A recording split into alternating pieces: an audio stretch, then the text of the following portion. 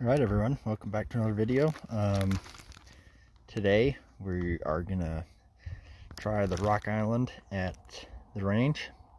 It is super cold. I'm only gonna do a few rounds and take it home, go over it, may tear this one apart too, see how things fit.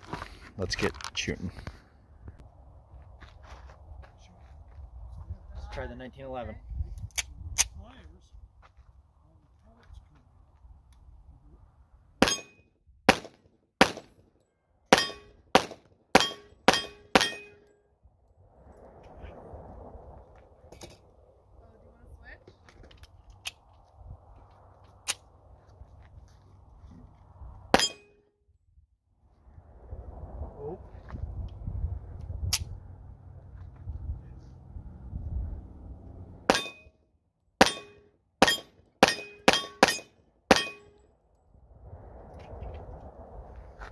Not bad.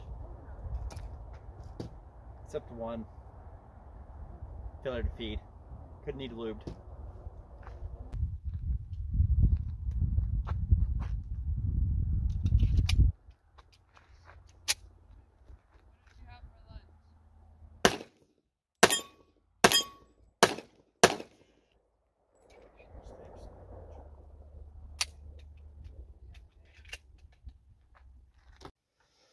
Alright everyone, we have the Rock Island Armory here.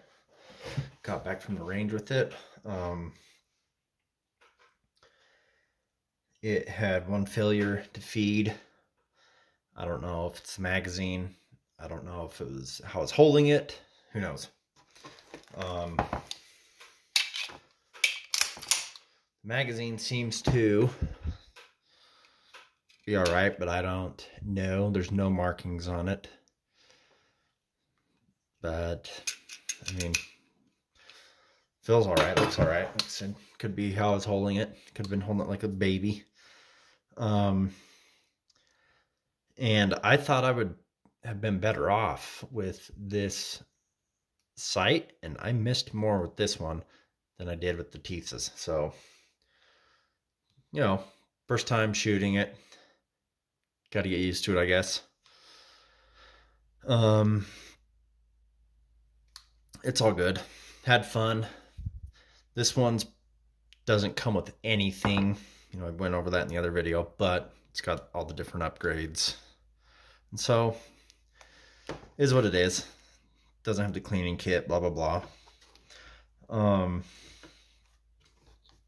Anyway, I'm going to tear this one down too, because like I said, I like to tear things down, learn, go over things, clean them up, you know, re-lube them, and let's get into it.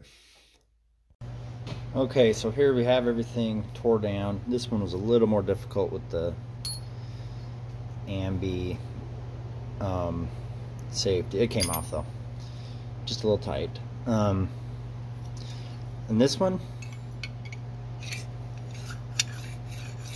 same. I mean, it's actually a lot looser, but it's not too bad, I don't think. If anyone knows more, let me know. The other one wasn't sliding this easy. I mean, it was a nice... It didn't catch, but it wasn't this easy.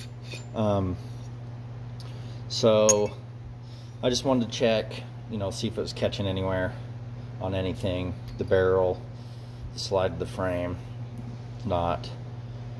Another reason I didn't mention it in the Teeth's video, I'd tear this down, is to get all the oil and whatever else junk, you know, they ship them in. I like to wipe them all down, get everything clean, and then then I'll oil it. That way we get rid of, you know, whatever they use, so it doesn't rust or whatever shipping across the ocean. Pretty sure that's why they do it. One thing I was looking at this is that I noticed this must be anodized, because this looks like those really cheap AR-15 frames or lowers, and like you can just see those marks. Like, it just gets real dirty easy. It's scratching easy, and I just I haven't even sat on anything to get it scratched. It just, the quality on the finish on this one is definitely not as nice as whatever's on the Tisas, but, and the Tisas could be anodized too, but you know, they have different qualities. I mean, you can see it in AR-15 lowers, good anodized, horrible anodized. It almost looks like a flat black primer or something on it.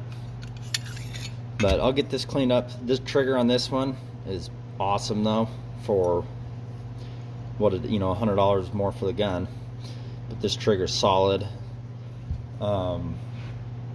I had a harder time shooting this one than the other one, and I thought I would do better with that, for real.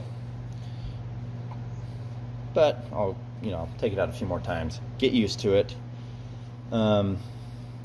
Anyway, thanks for watching. We'll get these back together, and I'm going to, you know, do some more videos on them, get some more rounds down range, and see how they do. So thanks for watching, and we'll see you on the next video.